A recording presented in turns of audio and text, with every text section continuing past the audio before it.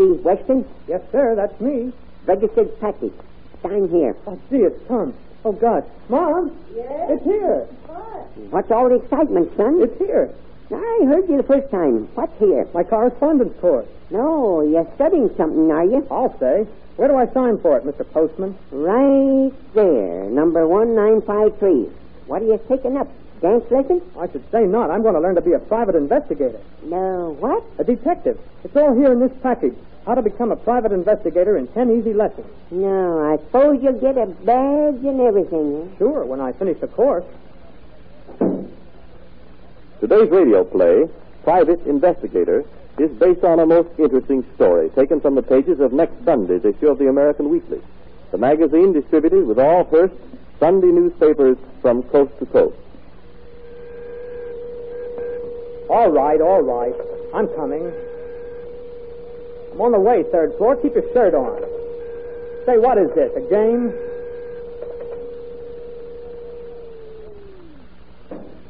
Going down? Of course I'm going down. Didn't you see I was pressing the down button? Watch your step, please.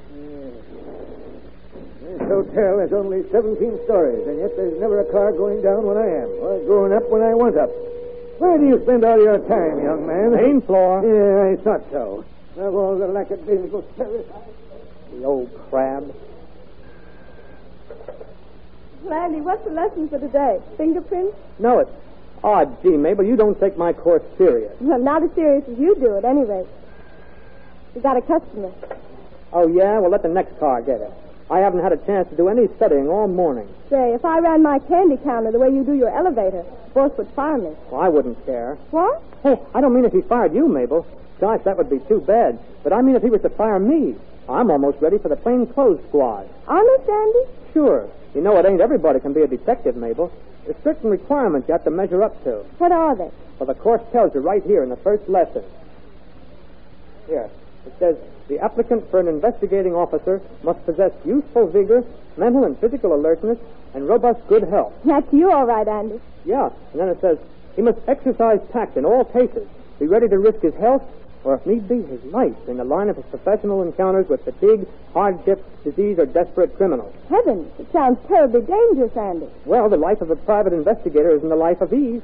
It takes a man. Oh, I'm sure it does. Yes, sir, Mabel. I'm not going to be an elevator boy all my life. I'm going to amount to something. I'm sure you will, Andy. Someday. Huh. I suppose you think I couldn't solve a crime. Well, Why, most crimes break because of some tiny little observation by a detective, Mabel. Some little thing that by itself doesn't mean anything, but when linked up with something else, proves the guilt or innocence of someone. I should think a detective would have to be a college man. He has so many kinds of cases. Well, that's true, Mabel. The course says here, a private investigator has to solve problems relating to every branch of human knowledge. Now, how could you solve problems like that, Andy? Oh, I couldn't solve all kinds of cases right off, but I'm always trying to pick up knowledge, like which part of a shoe wears away fastest, or how tall a man is by the measurement between each step in his footprint, or the difference between a knot tied by a sailor and a knot tied by a bundle wrapper in a department store, or what color stain a red... Here's a chance to pick up some knowledge. See who's pushing that buzzer to be brought downstairs. Gosh, somebody's always taking the joy out of life. Boy, hold your car. Boss, let me get away from here. Why aren't you at your counter, Miss Doyle? I'm on my way, Mr. Murray. Step right in the car, Mrs. Vanderberg. Thank you. Floor, please. Top boy. Yes, sir. I'm glad the penthouse is just what you desired, Mrs. Vanderberg. It's most attractive. Oh, may I say something I feel I ought to say? Certainly. I've been admiring your diamond brooch. This? Yes. Yes, it is rather nice, isn't it? Rather is putting it all too mildly, Mrs. Vanderberg. Why, it's the most exquisite piece of jewelry I've ever seen. I'm no connoisseur, but I do know that must have cost a great deal. It was a gift from my late husband. Oh? I think he paid something like $50,000 for it. Penthouse, please. Well, here we are, Mrs. Vanderberg. Oh, as I was about to say, don't you think you should put that brooch in the office safe? Oh, goodness, no. Why should I? Well, if you are seen going in and out of the hotel with it on, some poor devil is likely to be tempted to steal it. Very well. If you're so afraid I'll lose it in your hotel, I'll engage someone to keep an eye on it.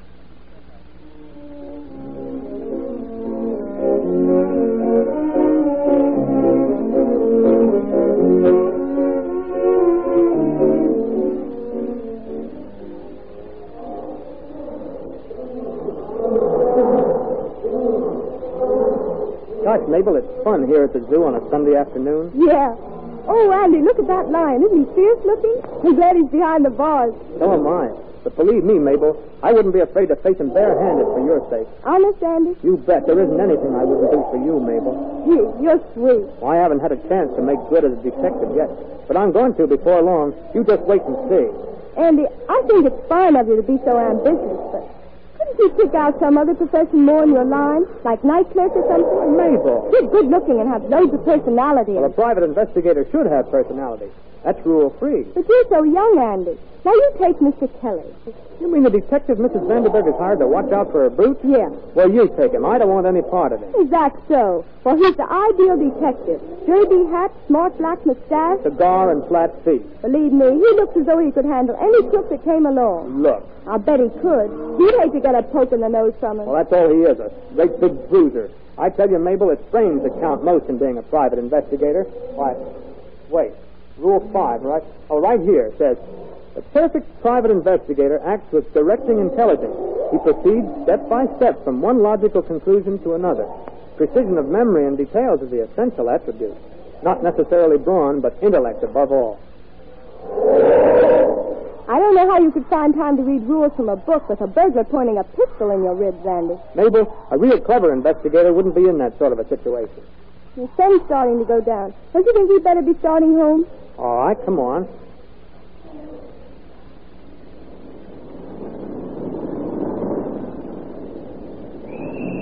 Now, wait, Andy. I'm not going to cross until the light turns green. Oh, gosh, we could have made that streetcar if you'd have hurried a little.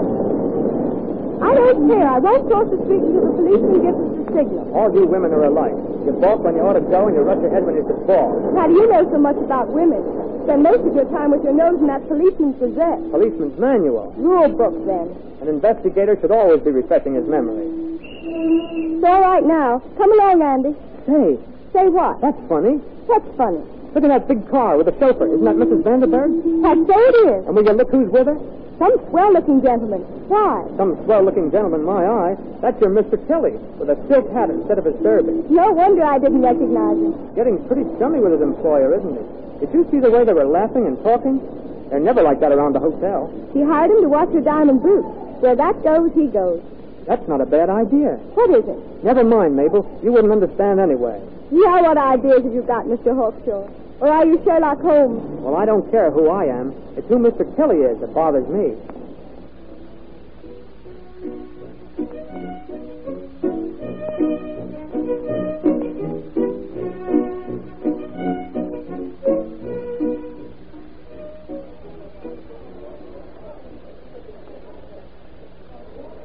Bar of chocolate, Gurley, and make it snappy. I got to get back on my watch up at the penthouse. Yes, Mr. Kelly. Doesn't Mrs. Vanderberg know you're down here? No. I got tired of sitting on the stairs, so I thought I'd come down, stretch my legs, and get some nourishment. We Secret Service men have to eat the same as anybody else. I take 4 hours on and 15 minutes out. I bet you have some exciting adventures, Mr. Kelly. Oh, once in a while we get a change. Like the time I caught 3 armed burglars single-handed, without a gun on me. Gee, That was nothing. my boyfriend's going to be a detective. Is that so? Well, you tell him if he wants any pointers from an old Secret Service man, just come to Mike and Kelly. Yes, sir. Thank you, sir. I will. Kelly. Someone calling me. Oh, the manager. What's the matter? Quick, Mrs. Vanderberg. Yeah, what's happened? I just came down a minute Well, ago. come along. I'll explain in the elevator. Miss Dale, get a policeman. Yes. Dale, hold that car. Car's reserved, lady. Take the next car, please. Top floor and hurry. Well, what's all the fuss? The girl in the switchboard saw the penthouse light flash on, and she heard a muffled voice. Couldn't make out the words. Sounded like a cry for help. Can you beat it? Nothing happens all the time I hang around, and the minute my back is turned, the old dame gets into trouble. The investigator bends all efforts to untiring vigilance while on a case. Rule 9. What's that? Nothing, sir. Oh, I hope Mrs. Vanderberg's brooch is safe. Yeah, it'll cost you plenty if she loses that in this joint. That's what I'm afraid of. Oh, why couldn't you have been upstairs instead of at the candy counter? Penthouse floor. Watch your step, please. Now, don't get excited, folks. Just leave everything to me. Of course we Kid, will. Yes, sir. Go downstairs. Yes, sir. No, you stay here. Yes, sir. No, you better come along with us. Yes, sir. Well, look, the penthouse door is open. Yeah, come on. Let's see what happened. Mrs. Vanderberg! Mrs. Vanderberg! Oh, hurry. Hurry. She's bound as well as gagged. Why, so she is. Oh, Let's get her free. Boy, give me a hand here. Yes, sir. I'll undo this knot. Not too rough This now. other hand. Come on, That's it. Oh, my dear Mrs. Vanderberg, this is terrible, terrible. How did this happen? Well, I was alone. I was alone when the doorbell rang. I thought it was Mr. Kelly. Yes? I opened the door. It was a strange man. He bound and gagged me. Then he found my brooch, which he was evidently after, and ran out. There, you see? The first time I turned me back. Which way did he go? I don't know. Mr. Murray? Mr. Murray? Yes? That brooch was worth $50,000. You'll have to make good on it. I took this penthouse on your insistence. You said it would be safe here. The lady's right. I only wish I'd have been here when that thief came in. So do I. What do you mean, Sid? I mean, I wish I'd been here myself. You? What good would you have been? Well, I'll show you. See these handcuffs? Yeah, where'd you get them? They came with my course on how to become a private investigator in 10 easy lessons. Yeah, what good are they? Well, I'll show you. If I'd have been here, I'd have snapped one bracelet around the burglar's wrist, like this. And I'd have put the other one around this bed rail here, like this. And then snapped it on his other wrist, like this. Hey, you don't think the burglar would have let you handcuff him as easy as you've handcuffed me? Well, he did. What's that? What are you saying, boy? Here they are, officers. What's going on in here?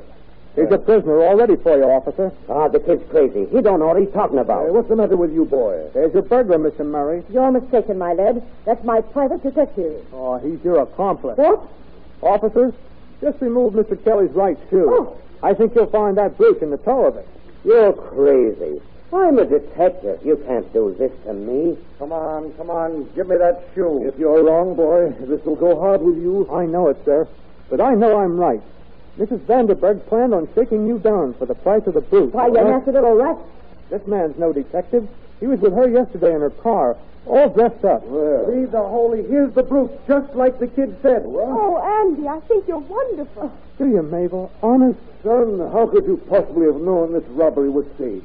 Well, I noticed Mr. Kelly suddenly developed a limp in his right foot, Mr. Murray.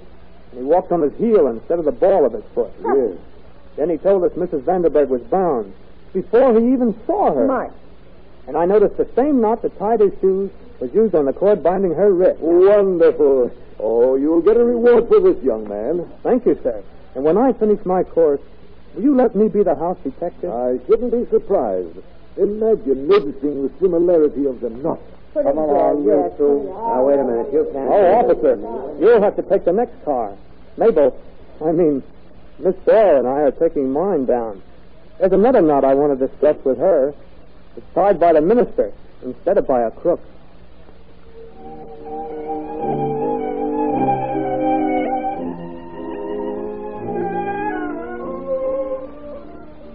The radio play to which you have just listened was suggested by one of the many interesting stories appearing in next Sunday's issue of the American Weekly, the magazine distributed with all Hearst Sunday newspapers from coast to coast.